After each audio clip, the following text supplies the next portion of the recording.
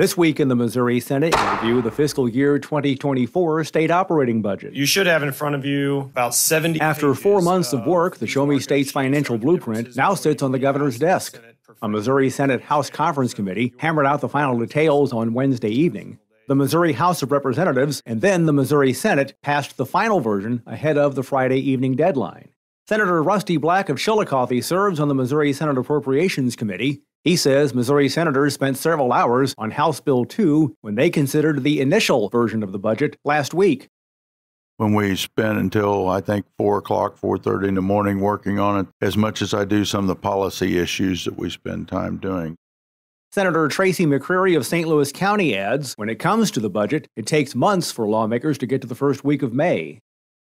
We work very, very hard to make sure that we're meeting all of our basic needs and obligations. We're kind of in a holding pattern over here waiting on you. I would say that the Senate Appropriations Committee spent months going through these budget items. Missouri Senate Appropriations Committee Chair Senator Lincoln Hough of Springfield says time became critical this week because the upper chamber received measures in addition to the standard 13 bills that comprise the annual state budget.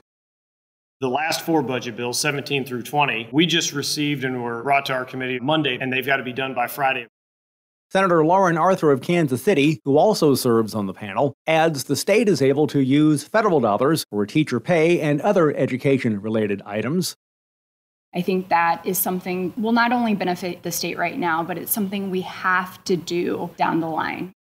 Fiscal year 2024 will start on July 1st. House Bill 301 will Senate Committee substitute. Work also continues on other measures, mainly those from the Missouri House of Representatives. Several hours were dedicated to House Bill 301 on Tuesday. Senator Tony Luetkemeyer of Parkville handles this measure in the upper chamber, which seeks to modify provisions relating to public safety. As has been pointed out many times on this floor, St. Louis is one of the state's main economic drivers. Its success and its failures have a ripple effect across our entire state economy. During discussion on the floor of the Missouri Senate, Senator Stephen Roberts of St. Louis says he does not believe this proposal is the right approach. We've heard a lot of talk and discussion about the focus of the city of St. Louis, the problems, the crime that we're here, but no one seems to be focusing on the real issue, which is gun violence and what we can do about that. House Bill 301 has been laid over for future talks. House Bill 268 be taken up for third reading. Senator Denny Hoskins of Warrensburg handles House Bill 268 in the upper chamber. He tells his colleagues this proposal would establish the Regulatory Sandbox Act.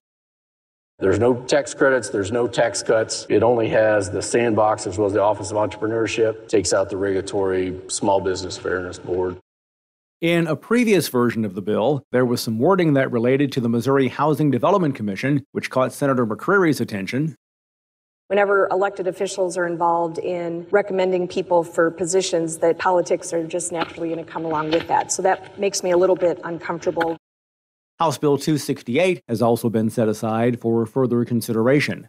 The final week of the first regular session of the 102nd General Assembly will start on Monday. And remember, you can follow these and other issues facing the Missouri Senate by visiting our website, senate.mo.gov. Reporting from the state capitol, I'm Dean Morgan.